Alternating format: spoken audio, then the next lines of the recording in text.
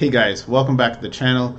Today we're going to go over the portfolio and go over my top earners for this month so far. Getting right into it, you can see that the portfolio is doing 7.81% overall and about 4.74% in the month view. The main contributors to this overall growth so far is going to be my consumer retail pie.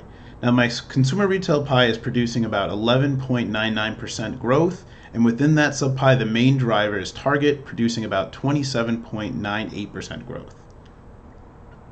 For the month, I'm looking at my US agricultural strategy sub-pie producing about 7.10% for the month. Now within that US agricultural sub-pie, I'm looking at American Vanguard Corporation producing about 14.56%.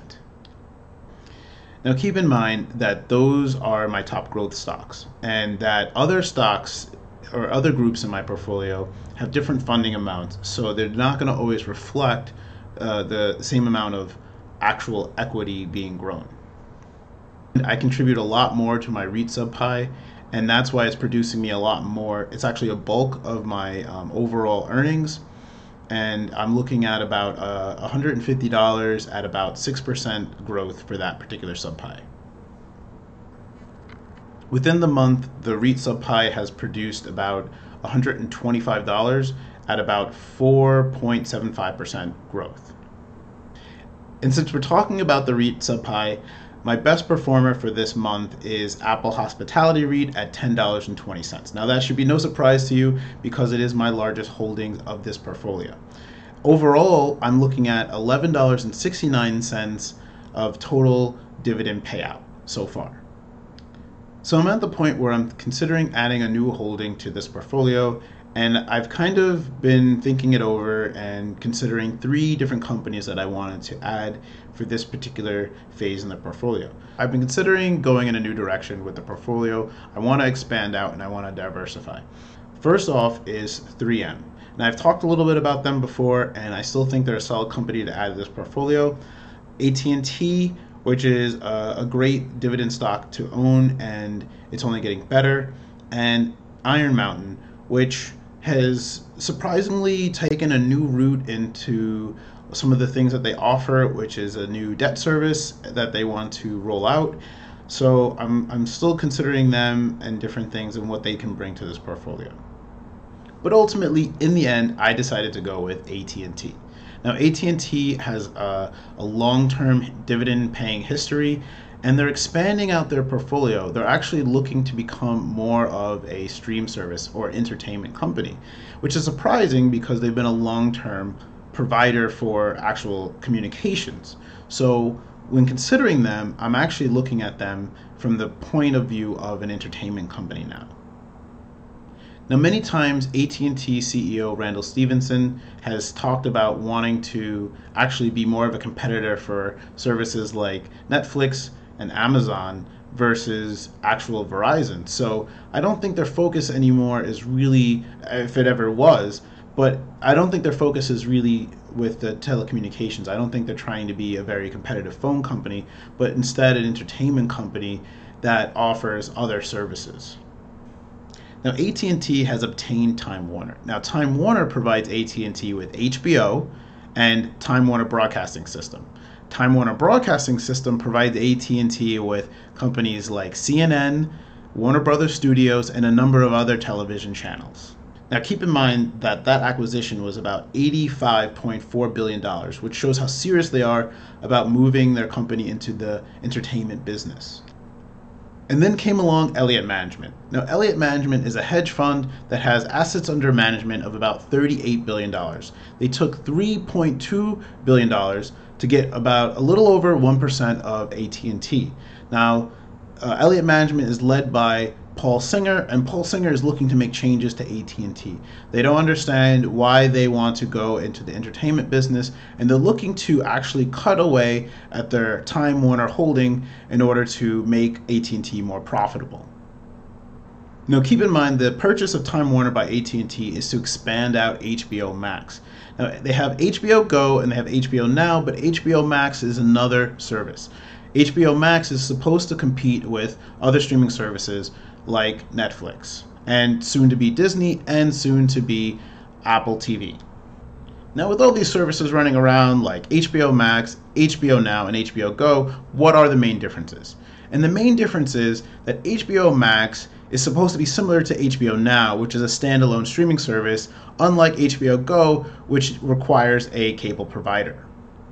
And so with that monthly subscription that you're going to get with HBO Max, you're supposed to get under one umbrella all the products of HBO that we know now, all the products of Time Warner, which is going to be CNN, TBS, Cartoon Network, and many others. But it's also going to offer TV shows just like Netflix. However, AT&T and Elliott Management don't agree on this opinion. Now, Elliott Management, under the leadership of Paul Singer, expressed that they don't want AT&T to be going in this direction. They want to keep them a telecommunications company and less of a Hollywood type of company. Now, with the 1% that Elliott Management owns in AT&T, is that enough to actually give them authority on some of the bigger decisions when it comes to voting? I don't know. I would say that it doesn't give them much authority in this say, but it does get them in the boardroom so they can lobby other board members in order to enact some of the changes that they want. Now, let's face it.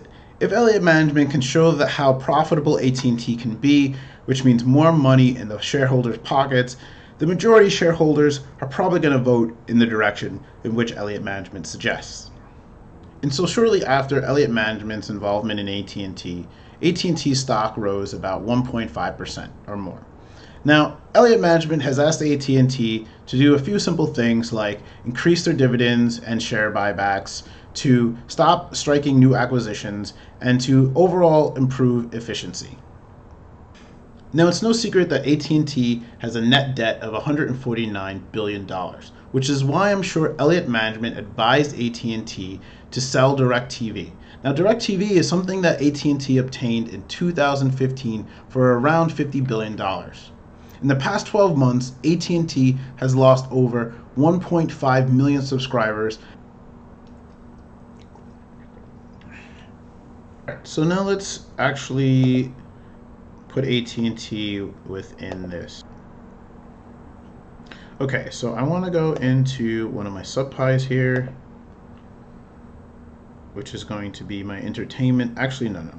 It's going to be my communication subpie, which I'm actually going to rename. Now, this is the communication pie that I built. I'm looking to actually add this as a subpie to the main portfolio, and I'm just going to make a few changes here. So I want to make this the communication and entertainment subpie because I'm looking to actually kind of encompass what AT&T is going to be, what they are and what they're going to be, and other holdings that I want to add to this, like Disney, when the portfolio is actually ready for it. I'm also going to change the percentage here and increase Verizon's hold. As you know, they've increased their dividend as of late, and so I want to start getting in on some of that increased dividend. I'm looking to just decrease this Comcast holding. So I'm going to save that. Okay, and I'm going to add this to the portfolio. Now, I want to take this to 10%, kind of lower my REIT accordingly. Okay, and we're good to go. So now we've added the Verizon and AT&T and Comcast to the main pie through this subpie of the communications and entertainment subpie. Okay, we're going to go ahead and save. Confirm.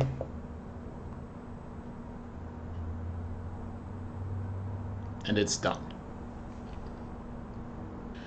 So I've added the communication / entertainment pie as a 10% hold in my main portfolio. Now, within that subpie is going to be, the main ones are going to be Verizon, Comcast, and AT&T. This subpie has AT&T at about 65% of its overall makeup. And now I'm looking to see how I'm going to expand that. Like I said before, I might introduce Disney into this portfolio. Not at this point, but at some point I definitely want to add them. So just some of my thoughts and opinions about AT&T being incorporated in this portfolio. So despite their debts, I still think AT&T is a very profitable company. They have a good balance sheet, they have a lot of goods and services that make them profitable, and they're a strong dividend provider. They've been increasing their dividend, and they've been offering a dividend for over 25 years.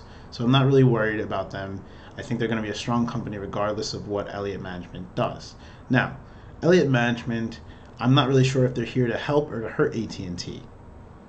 They have holdings in Amazon, in 20th Century Fox, and in Comcast within the last 5 years.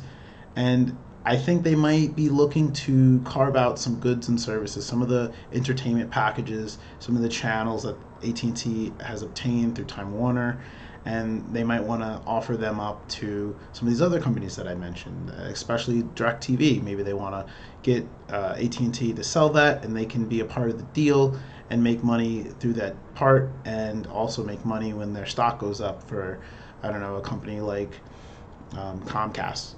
They pick up their subscribers. So something like that could really make a difference in terms of how profitable or how much extra cash AT&T is going to be carrying around, and how these other companies are going to affect them. So regardless, I think that Elliott Management is going to do it so that they turn out profit. It's just, is it in the best interest of AT&T? So we'll see. We won't know. Time will tell. And we won't know how much influence they'll actually have on the board at AT&T until they start to make some stronger and stronger suggestions, and then eventually they just might, they might leave and do nothing.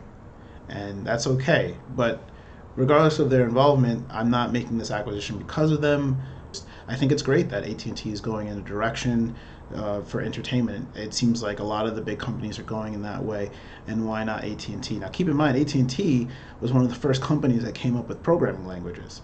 So they've always been kind of looking around the corner to kind of innovate and be a leading company. And entertainment, if they think that's the route to go, I'm pretty sure it is. So I just want to give a special thanks to Luke Robinson for being my 10th subscriber.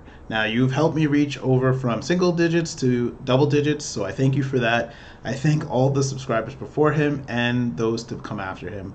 I really appreciate you guys. You really help out the channel. Okay, guys, that's going to be it for me. So if you enjoyed the content, please give it a like. Leave some comments down below if you want to get a conversation going, and subscribe to the channel. It really helps out. With that being said, until next time.